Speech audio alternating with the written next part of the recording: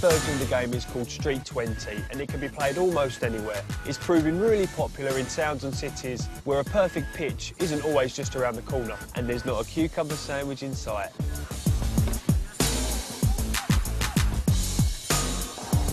There's a big ethnic community in London and there's a big estate community in London.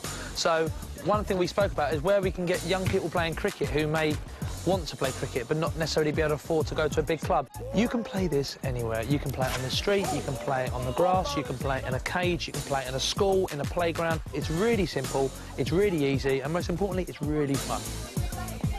What other quality skills do you think they get out of it in terms of how do they become better people through the sport? We change captains every go, and to have the chance to lead a group of young people, particularly your peers, in an environment now where there's a lot of hostility, there's a lot of issues with young people. This is an example that young people are great role models. So that's the people. Yep. What about the rules? Well, I can tell you about the rules, but I know a few guys who may know a bit more than I do. There are 6 players on a team. You only need a bat and a ball. You can play anywhere. There are 20 balls for each side. Everyone bats and everyone bowls.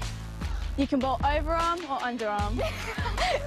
This sport is great fun.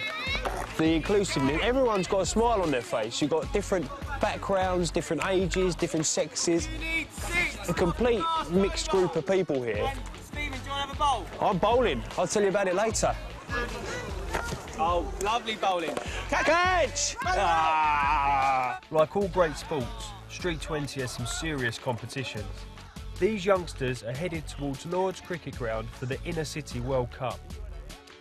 Once a year, the most famous cricket ground in the world plays host to Street 20's biggest competition.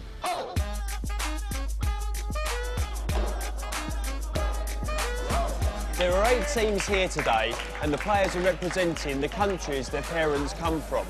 So there's a lot of national pride at stake. How does it feel being here today? Oh, it's unbelievable. I mean, it's always been like a dream of mine. I'm really nervous. It's like it's Hello Turf and Lords. I mean, we've got to up our game and live up to the standard. My mates will be really jealous of me, I'm sure.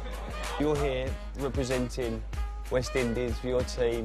How did you feel about that? Like, over the moon, because I've always wanted to play for the West Indies. Maybe, hopefully, in the near future I could play for them.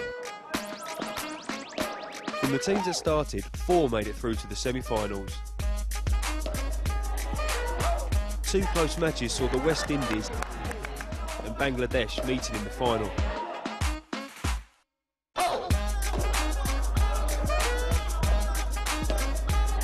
Bangladesh came out on top.